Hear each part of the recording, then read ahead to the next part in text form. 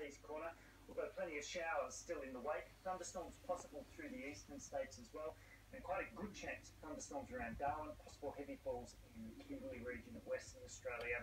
Relatively clear conditions also for New Zealand. We have got that cloud mass and an associated low set to move through towards the end of the weekend.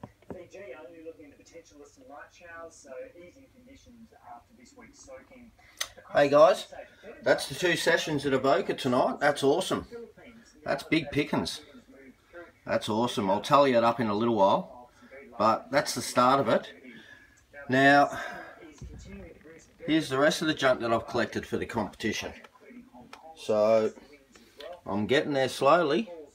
Only 2 cars, but the rest of it is junk, and a bit more junk to go in there. So that's awesome. I might be able to get a pinpointer. See how we go. See if anyone else collects more trash. Alright guys, so far so good. Alright, I'm wrapping it up. I'll tally that up and make it a bit neater, and I'll do another video in a little bit. Alright guys, ta-da.